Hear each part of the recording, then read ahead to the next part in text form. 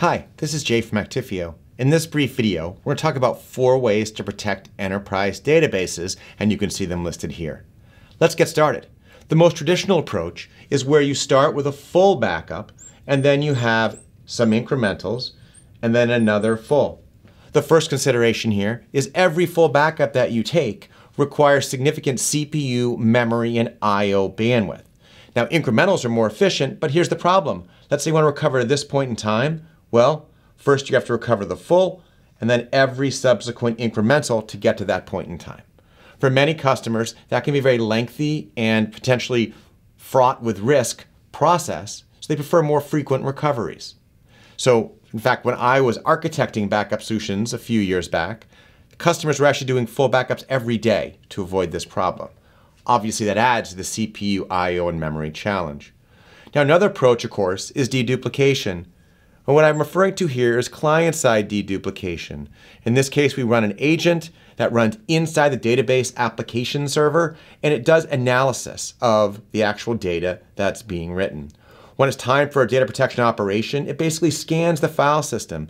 It looks for changed blocks and sends those blocks to the protected environment wherever it is. The challenge you run into with this strategy is that process of finding these change blocks is very CPU and I/O intensive.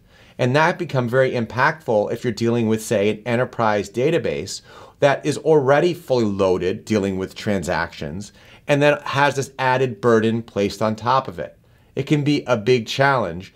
And so for many customers, this may not be the best strategy either. Another common approach you see customers use is array snapshots. In that case, they have their database running here on a disk array, and they protect it by basically creating snapshots inside the array itself. These are copies of the database volume.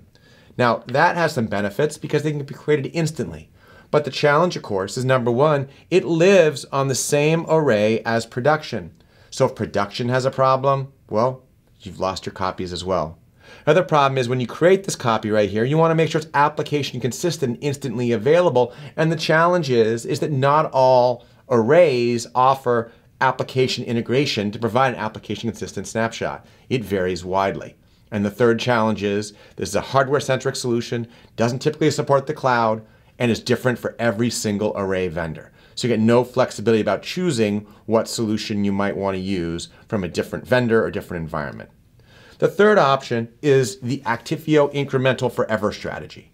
And that is really the best of both worlds. With Actifio, what we do is we install what we call a connector, which is a very lightweight agent inside of the backup server. And what it does, it tracks what blocks change. It's not doing CPU intensive stuff. It's just tracking those blocks. When it's time for a backup, simply query the connector and it copies those blocks.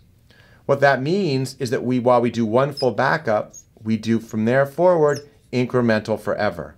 You might ask, what about the recovery problem? Well, every single backup that we take is synthesized to be a full, so it's instantly available. Best of all, the same technology works with leading databases, things like Oracle, SQL, SAP HANA, MySQL, DB2, Postgres, and many others. And all the copies that we capture are application consistent, which means they're available for instant recovery. It also can run either locally or in any major cloud like IBM, AWS, Azure, or Google to provide the ultimate in flexibility. So as you can see, the Actifio strategy provides the efficiency of incremental forever data capture with the ability to instantly recover like you get with snapshots. It's really the best of both worlds. Thanks for listening.